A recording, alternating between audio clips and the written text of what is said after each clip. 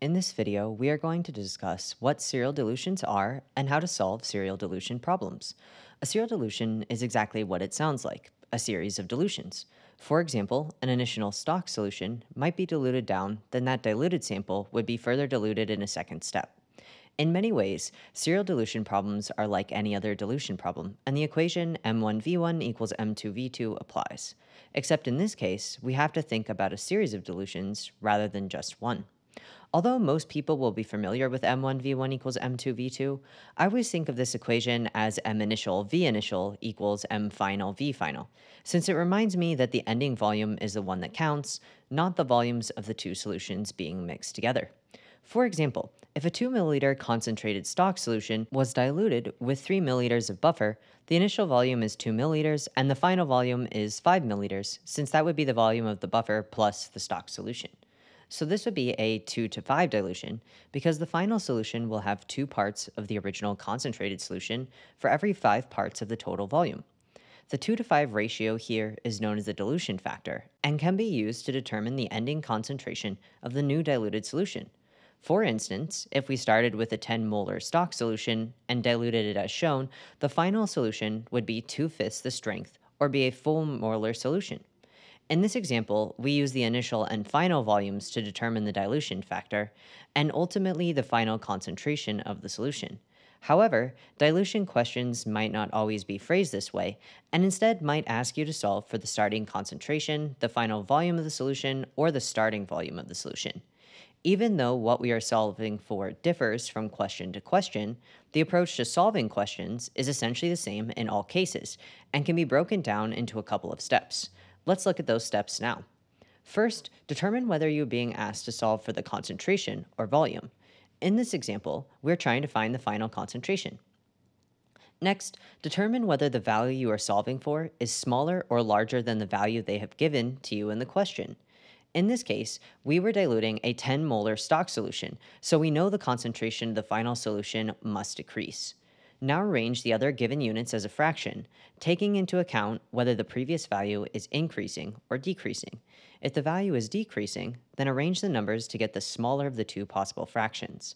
If, on the other hand, the value is increasing, then arrange so that you get the larger of the two fractions. Therefore, in this instance, we would arrange the volume values as 2/5, not 5/2, since 2/5 is the smaller of the two possible fractions, and we know the final concentration will be less than the starting concentration. Now multiply your starting value by this fraction.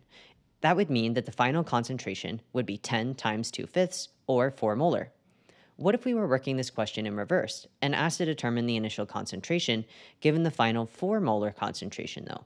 We would follow the exact same steps as before, except this time our concentration would be increasing, so we would need to flip our fraction before multiplying the two values together. Therefore, the initial concentration could be calculated by taking 4 molar times 5/2, which would be equal to 10 molar. We can use this same technique when trying to calculate the starting and ending volumes of a dilution too. For practice sake, let's walk through how we would do that now. In this instance here, we've been given the starting and ending concentrations as well as the initial volume. Since we'll be solving for the final volume in this case, we're going to go ahead and take that 2 milliliter volume and set it aside. Now let's consider whether that volume would be going up or down when we dilute the sample. Well, since we're adding additional volume to dilute it, we must have a final volume that is greater than 2 milliliters.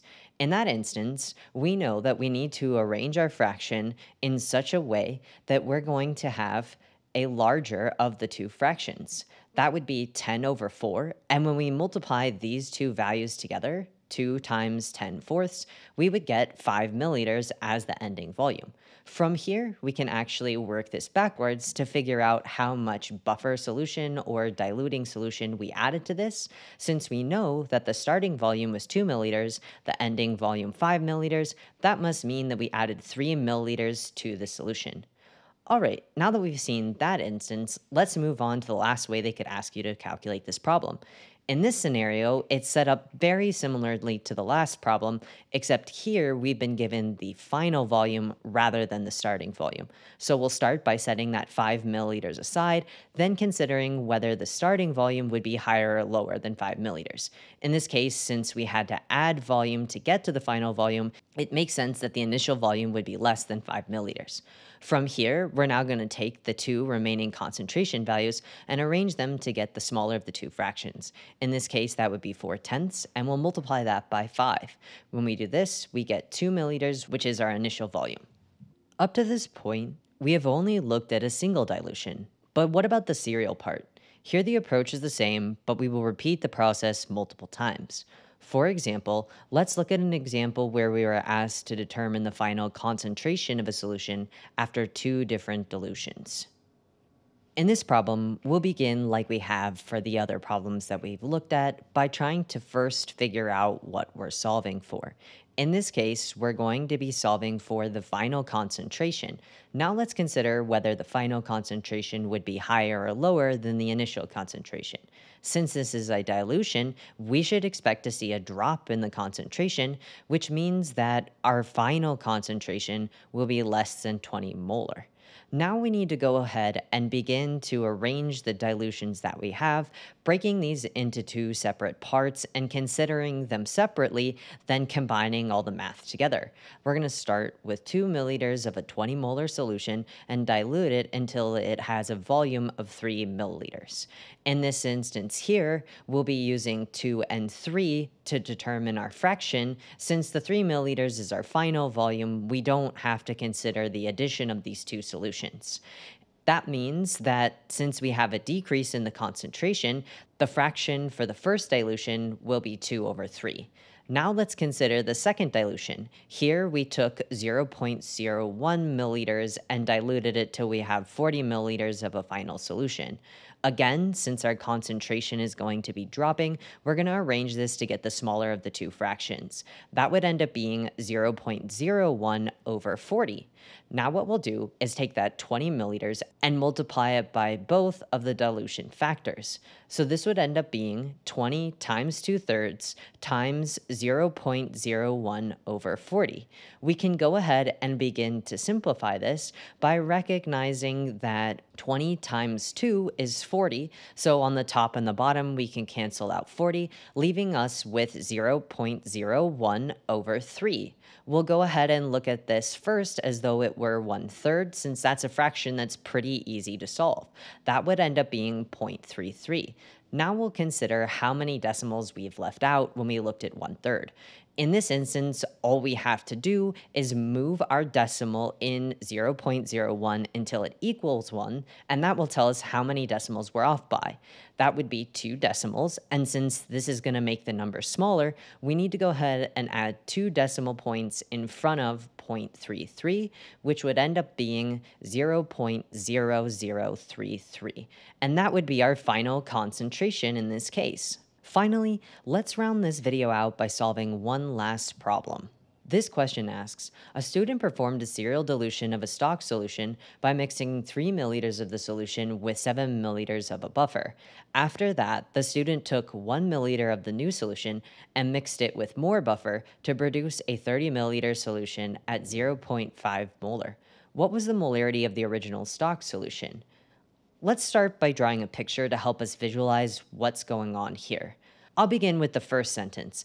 It says that a student performed a serial dilution of a stock solution by mixing 3 milliliters of the solution with 7 milliliters of buffer. So we're going to have 3 milliliters. It's going to be added to 7 milliliters for a total volume of 10 milliliters. So this is going to go 3 milliliters to 10 milliliters.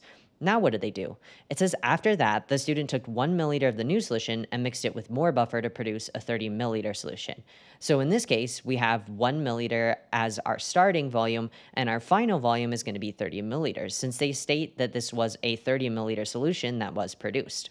Now that everything is set up and we have our final and our initial volumes for the two separate dilutions identified, we can begin to go ahead and set up the rest of the problem. Here we have a zero point 0.5 molar ending concentration. Let's consider whether that initial concentration will be higher or lower than this value.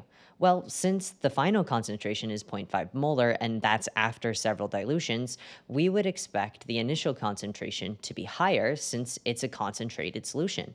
From there, this means that all of our fractions are going to be the larger of the two that are possible. Let's go ahead and look at each now and figure out what these fractions are and then calculate the initial concentration. So for this first one, it's 3 to 10, which we would arrange as 10 over 3. And for the second one, it's 1 milliliter to 30 milliliters, which we'd arrange as 30 over 1. So the final math here would be zero point 0.5 times 10 over 3 times 30. We can go ahead and cancel out the 3 on top and bottom, and this would leave us with zero point 0.5 times 10, or 50 molar. In this instance, the initial concentrated solution was 50 molar, therefore answer choice C is correct. If you enjoyed this video and found it helpful, make sure to leave a like and subscribe for more MCAT tips and tricks. And if you want to support the channel and help me make more MCAT videos, consider joining my Patreon by clicking on the link in the video's description.